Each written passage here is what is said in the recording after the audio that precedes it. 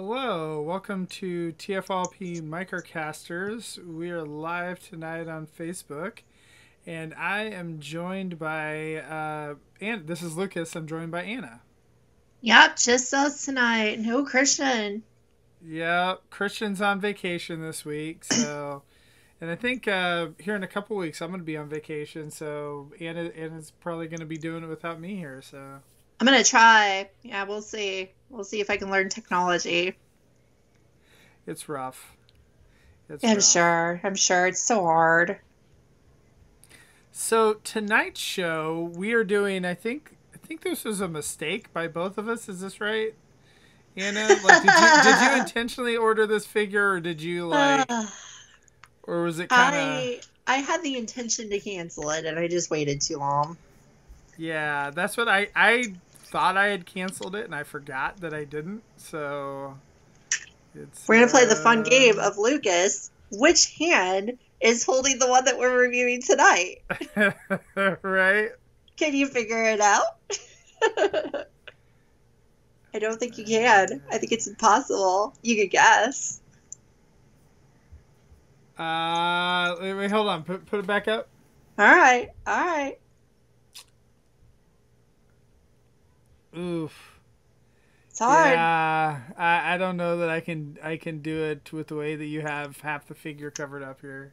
Half the figure. All right. I'm just covering the important part is what's important here. I can't really hold on to it if I... Okay. Here we go. All right. Ah, shoot. That's hard.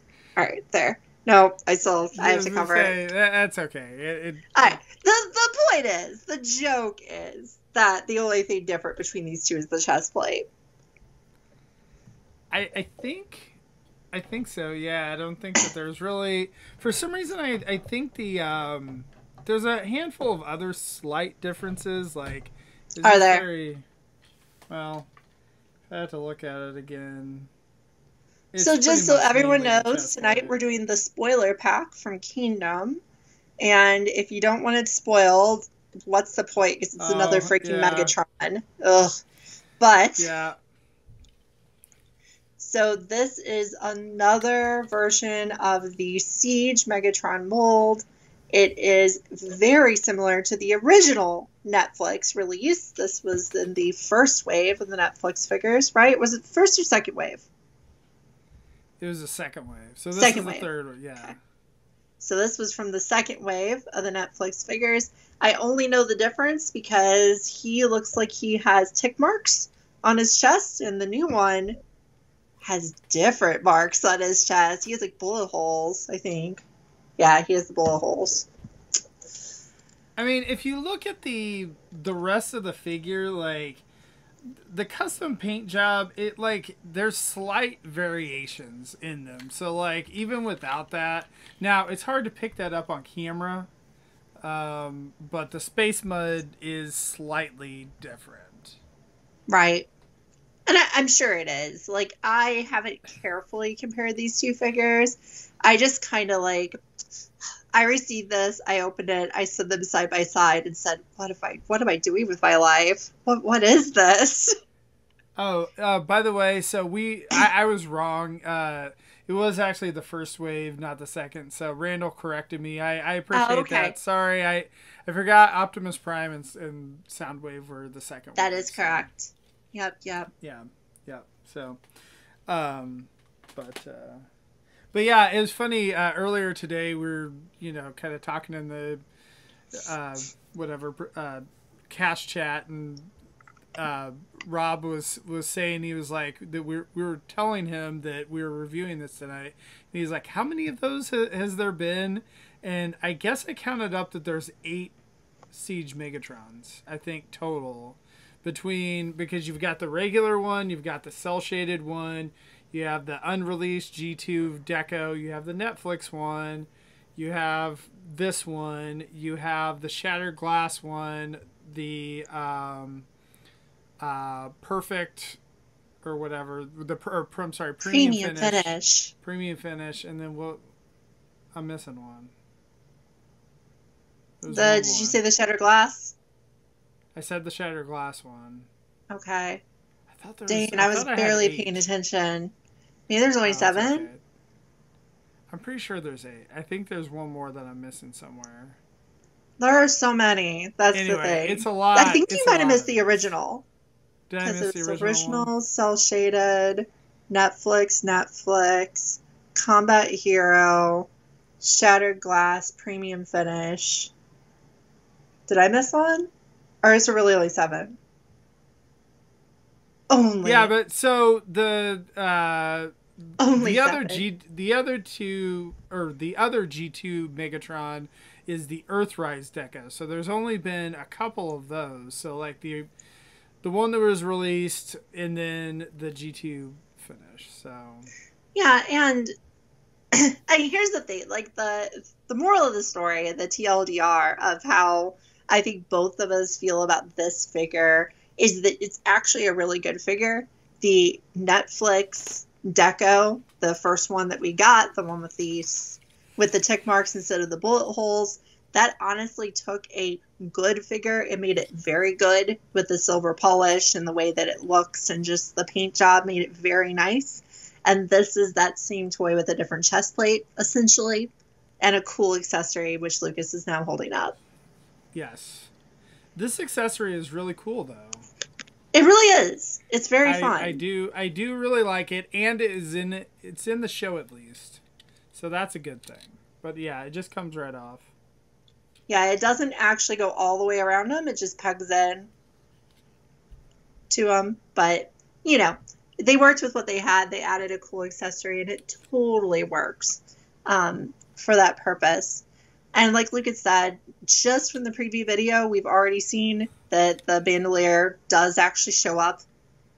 So technically, this is so far the most animation accurate version, because I think the chest damage looks more like his chest damage from the animation of this version. Yes, this one is more show accurate. And it's funny, the premium finish one is less show accurate, so I don't understand. I guess maybe just since Hasbro released this one, they didn't want to do this again. But yeah, who knows? It's hard to say exactly why this thing has been released so many times, but I haven't been doing a lot of shopping lately, but I haven't really heard about any Megatrons really being bad shelf warmers.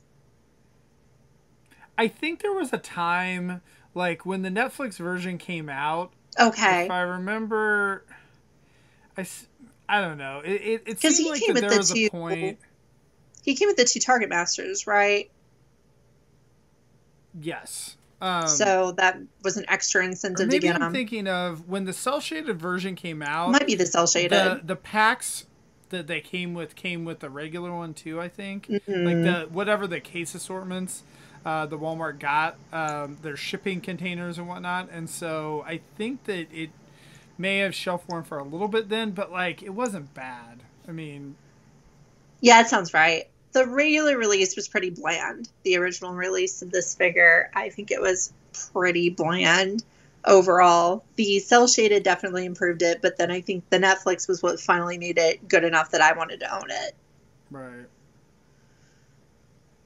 So if you don't know about this figure yet, it's worth owning one version of it. Basically, don't do what Lucas and I have done. Don't have both of them. Just get whichever one comes with a better pack-in to you. If you'd rather have the Target Masters, or if you would rather have the purple dinosaur we're going to show off a little bit later, just pick one. You don't need both.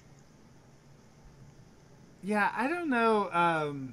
I don't know what I'm going to do with all these extra versions of these characters. Like right now I just have them in a bin. And I haven't decided if I'm going to sell them or keep them or what the heck I'm going to do. But it's like, I feel like I essentially have doubles of every character. And I know, like, one is the Cybertronian version and the other one is the, Earth mode, whatever. But, yeah.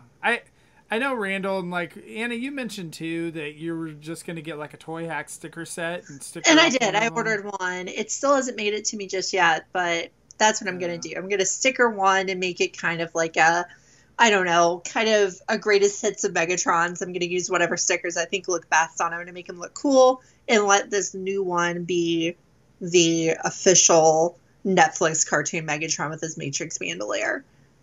That works for me to justify having both of them, but they're just not different. Right. And the funny thing is that the sticker set, like the Toy Hacks one, I know there's probably other sticker sets out there that I don't know about, but Toy Hacks is my usual go-to. That sticker set literally comes with pieces, multiple different options to cover the entire chest plate.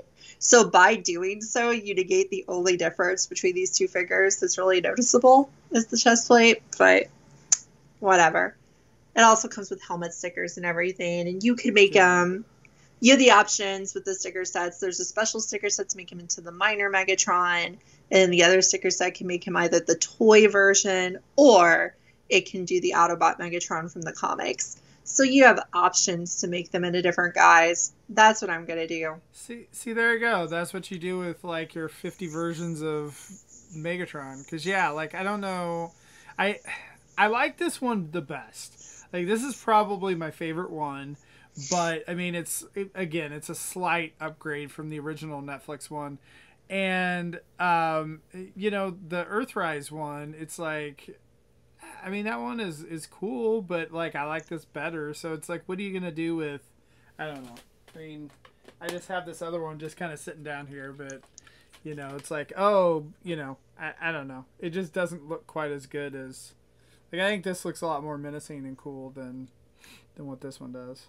And honestly, even if you're going to sticker it up, I think it's better to start with the silver one because it does look that much better than the original gray. Yep. But you have options. There are things you can do with these.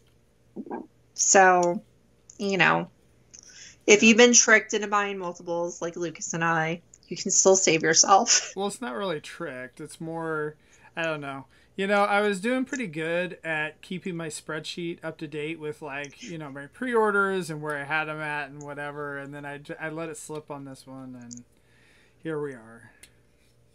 I just could not give up on the pack-in for this. The other character that came with it was just too appealing to me.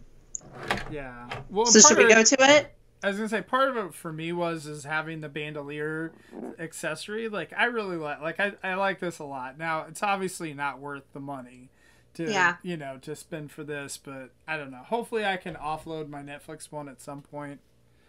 So the bandolier is really fun and it does look nice. You can't take the Matrix off of it, but if you're collecting this line, you probably have 15 other matrices, so you're probably good to go. Right. All right, so we can move on to the good part. Then Anna's favorite figure right here. Yeah, I mean, it's pretty nice. So I was kind of making a joke to myself before we did the show tonight that without Christian here, you have one of us who really doesn't like repaints, especially repaints without retooling. That's me. And then you have the one of us who doesn't really like fossilizers. That's Lucas. So we're perfect people to talk about these two figures. Okay, so this actually kind of sells me on getting the crazy repaints from Pulse, like the Selects, I don't know, whatever, Transmutate and whatever the orange Triceratops is. I don't know what the name is. I don't remember. Yeah, whatever that is. But this is a really cool figure. Like, I really like the look of this, and I think that, yeah, as much as I hate the regular fossilizers, as far as the robot modes, like, just the crazy colors and the purple and, you know, like, they've got this little, like, paint effect on the blade and whatnot. Like, I think it looks really neat. So this is Skelivore. This is the companion figure for the Megatron. We're assuming that this is somehow implying the relationship between the two Megatrons in the cartoon. We'll see. Spoils something. But it's a purple dinosaur. It's Paleotrex, but clear purple, basically. Ron says it's Tricanicus is the okay. other one I was referring to. That makes sense. Because they made it more Triceratopsy. I'm sorry, Tricanius. Yes. Yet it does show the difference between our lighting and our cameras, that they look like entirely different colors. And I'll say, according Yes. to my eyes right now, neither one is accurate. Mine is too light and too like translucent. Lucas's is too pink. The reality is in between those two. Purple never shows up right on camera. Right?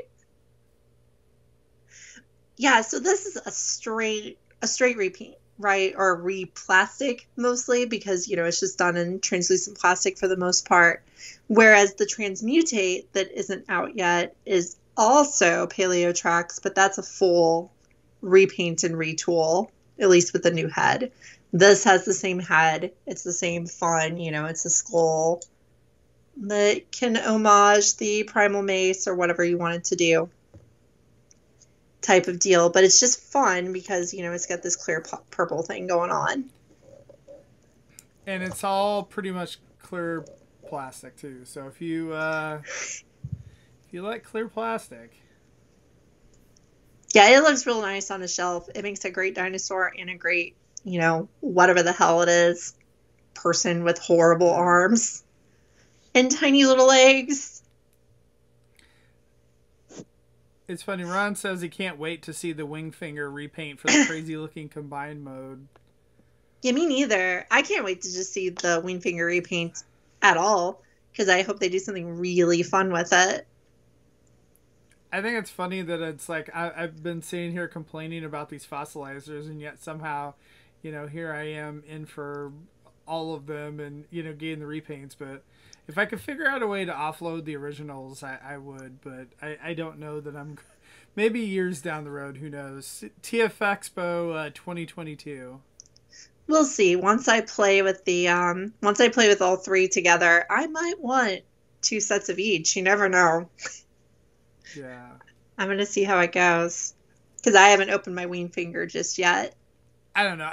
What I may just do is have the originals like in the dino modes. That would work. Like the fossil modes, and then have these in the robot modes. So yeah, this or will combined, still make too.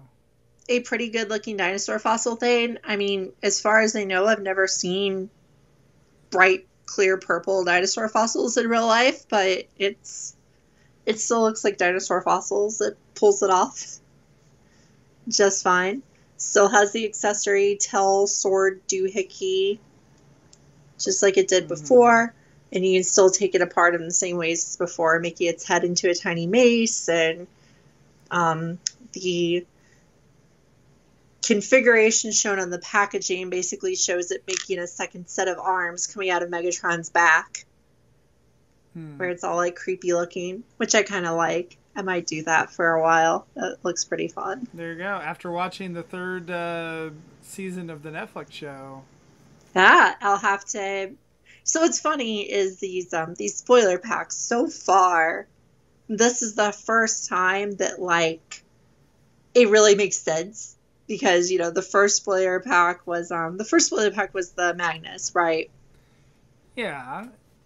Which, and it kind of looked like the dead Magnus, I guess. It kind of looked like a damaged Magnus, which could foreshadow what happens to Magnus in the series, perhaps. The second one was worse, because it was the Nemesis Prime that shows up in like a 3-second what if segment, which was we we don't know. Like, we still got that 3rd segment. That's like, what I was getting to. Wasn't he on the preview? Oh, sorry. If you watch the preview for Kingdom, all 3 of these spoiler figures are in that preview.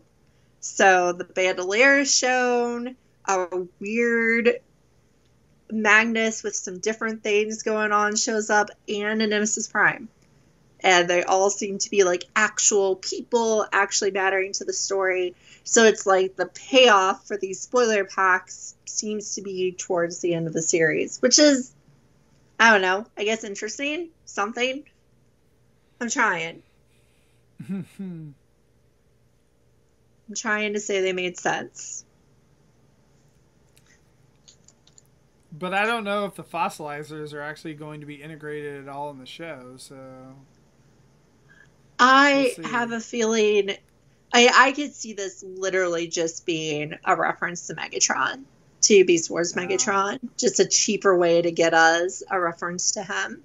Or it might actually be, you know, the only fossilizer that shows up, similar to how Cog was the only real, what were they called? They were weaponizers. Weaponizers, yeah. Yeah, he was the only weaponizer to show up. He got to be cool and interesting, so who knows? We can hold out hope a little bit. Just don't expect Micromasters. Or Target Master things. Or for the Micromasters to ever be finished. Yeah, we didn't expect any of that, or for a complete set of cassettes or anything like that. Right. But do expect more Megatrons. Yes. No, I am certain. There's only one thing I'm certain in life, that there will be more Megatrons. There will be more Megatrons. So I think it sounds like we would both definitely recommend trying to find a way to get Skelivore. Like, it's really cool. Is there a way to get it without getting... Like, no. I don't know. Hopefully, I would assume that this pack, and I have no idea what quantities they're making it in. I know that the original pack, I think, went on some clearance and whatnot. It was pretty easy to find. The second pack has been somewhat hard to find with the Nemesis Prime, and I think that he's kind of back up in some places recently, but it's still like that one seems like that's kind of the hot one. But of course, I mean, Nemesis Prime's, you know, one that a lot of people like to collect.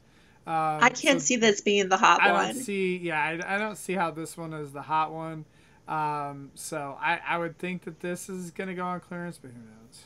People are going to want Skelivore, but it takes a special kind of creative person to $60 want Skelivore. Right. Special kind of person. Names include Anna and Lucas, you know. But not Christian. That's why he isn't here. So. I know. Well, see, that's the thing is I really question some of my choices here. Considering that Christian's out on these and then the fossilizers and whatnot, it's like, wait a minute. Like, how am I in on it? If you ever wondered which of the 3 Microcasters was the smartest, we may have answered it tonight. Right. But the only one able to resist this. But I really like the fossilizers. I think they're very fun. They're fun to take apart and mess with. They're fun looking in the first place. They're monsters. They're undead. Maybe. They really don't have fiction, so they can be undead if I want them to be. And this is a fun, bright colored. And, you know, I think it's a lot of fun. Yeah, I mean, I would say that if you don't have the Megatron already, or you have a way to get rid of that Megatron, like, you definitely don't need both the original Netflix Megatron and this one. But you do not, unless you really plan to sticker one up to be a different guy in some way or another. I really just don't see the point. Like, putting them side by side on the shelf, you shake your head at yourself. You're just I guess God. I will say that if you collect, like, official ones, and you're not into those Flame Toys kits, and so you want to be able to have an Autobot Megatron or Minor Megatron or whatever, like, you know, all these Sage Megatrons is probably not a bad idea to get extras to do that for, but yeah, most people don't need the extras. Or you like to mold collect it, that'd be... Yeah, it's not a bad figure. The only complaints I've really ever had with that figure are the lack of wrist swivel, and then the head kind of collapses a little. But this one's way less loose. Yeah, I was going to say, they kind of fixed that on later releases. The original release was really loose on that, but then the later ones have been fine. So, honestly, like, it's a good Megatron as long as you like tanks. Not going to get a gun Megatron anytime soon. I mean, I will say, I know we never actually reviewed the Earthrise Megatron. Like, I like the tank mode of this one better than the other ones, but, like, the other ones I like the head better on that. I don't know, for whatever reason, this head I just don't love. And I don't know what it is. I don't like it as much either. It just doesn't seem... And I don't know if this was actually silver, like if they completely did the figure, you know, in silver paint rather than just the gray. I don't know if I would like it better. It's hard to say, but like I really like the G2 version of it, the green one. Like I think that one looks great. But yeah, this one, I I'm not so sure about. So can we talk about the really mysterious part of these spoilers packs? The really unexplained mysterious part. I think it's taking a quick break. Sorry. So let's talk about the really unexplained part of these spoiler packs. The fact that they come with a little bit of black Play-Doh. Well, there's stuff inside of it too, right? Have you dug through yours yet? No, I haven't opened it yet. I haven't opened any of the Play-Dohs. Ah, so yeah, this one comes with 2 blast effects. Oh boy, more blast effects. I mean, I'm sure that would entice Christian to buy it. I'm sure, and what I assume is the Allspark. Looks like it looks like a D20, so I assume that's Allsparky.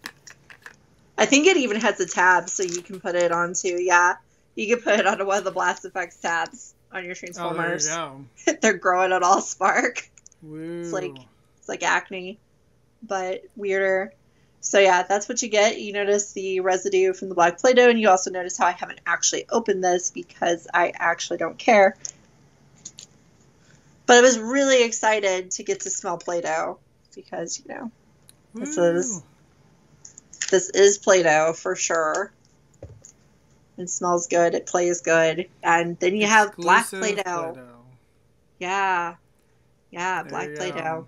It's super very exciting. Odd. I guess they just wanted to try something fun. Like, you remember how back in the day they made all those different toys that came in like the little baggies that you had to put in water to dissolve? Mm-hmm. That was like the way they did blind boxes back then. Maybe they just wanted to have like a quick throwback to things like that. Yeah, I don't know. Even though it's not a blind box at all. You know, maybe it was the Play-Doh guy that wanted to get in on the action. You know, I don't know. He needed to make some quarterly sales goal, and so they're like, hey, let's ship some of this stuff with that. I don't know. How do we justify $10 over the retail price of these 2 figures? Play-Doh. That's how we do it. Yes. Because really the accessory alone, you know, this little accessory, probably not going to do it. The Allspark, probably not going to do it. But that Play-Doh did it. Bam. We are covered. I don't know. It's strange. But this whole thing's been kind of strange doing the spoiler packs. But I don't know. I don't hate it. It's been kind of fun. Like, it's pointless to make a spoiler pack because of how much we share information online. Like, everybody who wants these is spoiling themselves on them. Right.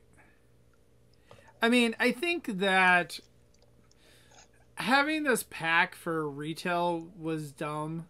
Like, it's Probably. it doesn't work for at the price point or whatever to have it where you can't tell what the figure is and all that.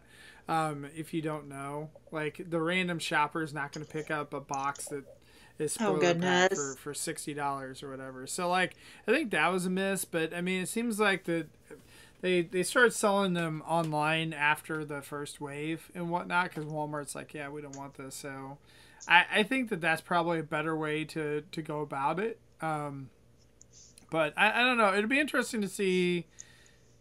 Yeah, I guess they won't do this in the future because I don't know if they're, you know, whatever the next Transformers show. I mean, there's going to be a BotBot show, but we don't know if there's going to be any other Netflix shows or not. But I don't know. We'll see if they keep it up.